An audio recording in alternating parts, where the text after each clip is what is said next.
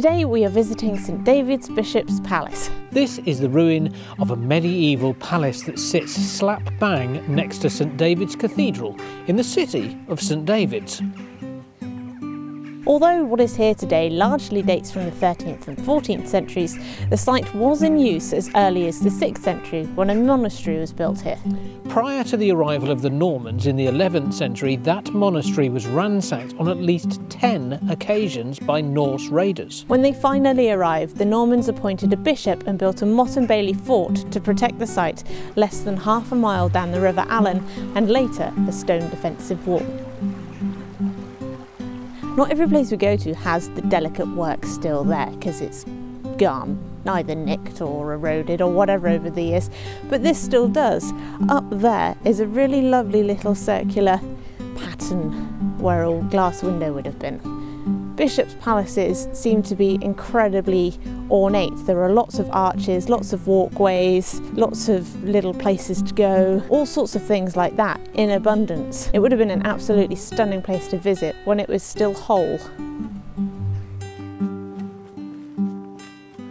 So if you're posh and important enough, then you could stay here. This is the Great Chamber, so this serves as a bedroom and sitting room for your posh guests. This is the chamber bit. This is a good sized bedroom. This is bigger than most people's living rooms, it has to be said.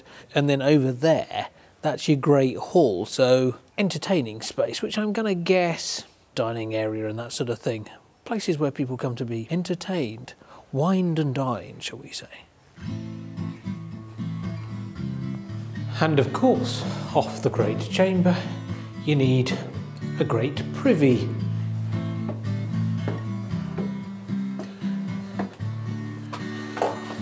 Come off the privy and you have a spiral staircase that leads to other chambers, and then I wonder where.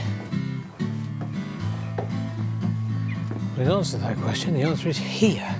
And it literally just brings you out into the roof and you get a view out over the palace, and there's the cathedral and the surrounding countryside.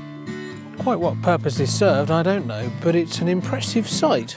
Maybe that's what it was all about. I mean, if you're thinking about it, it comes off the posh bit where the guests were, so maybe this was a form of entertainment.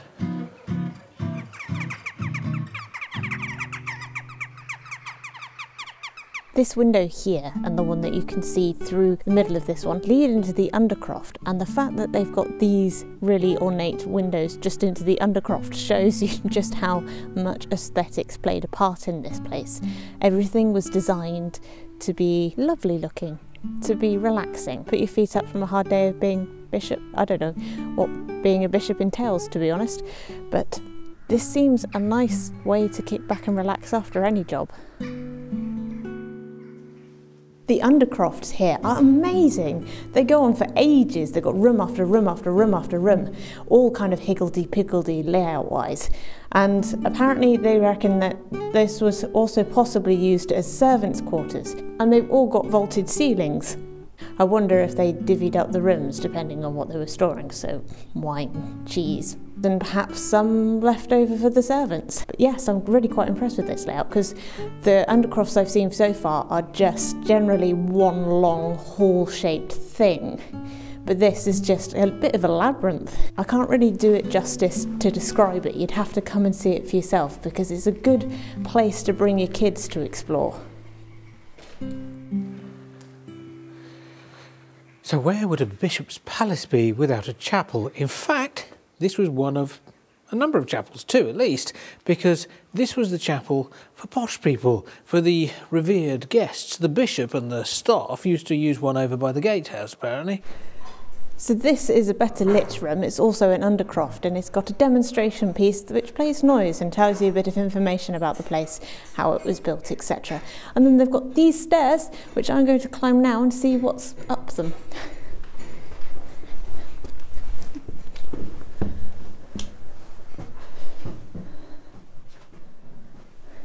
Turns out, not much.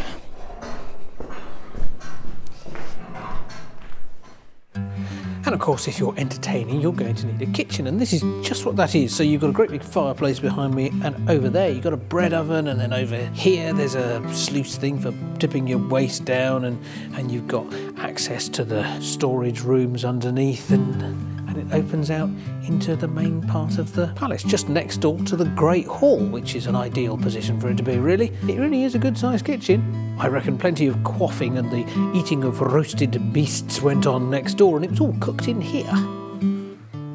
Sounds like a splendid thing. I said in the undercroft of many chambers that most undercrofts are a really long hall, perhaps with a chamber at either end.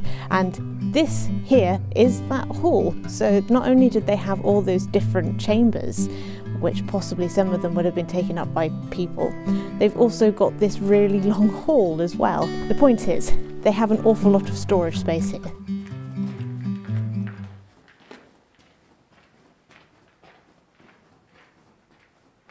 Now this is the bishop's bedroom, really. It's got a good sized bedroom, it's got its own ensuite bathroom. This is really the only private space the bishop had here.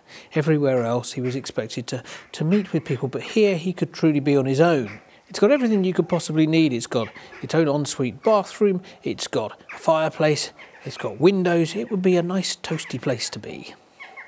So, what did you think? I like it.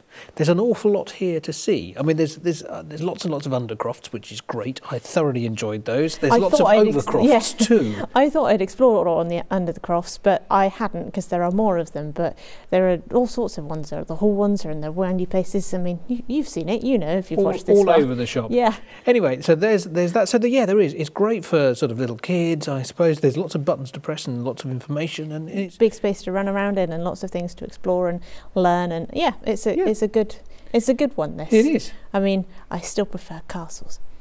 Yes, let's not, you know, let's just not mention the fact that we prefer castles. No, I quite like the ornate, intricate bits, because most of the places that you see that are in ruin, you don't have those more delicate bits intact, and yet here there are still some there are left. Indeed.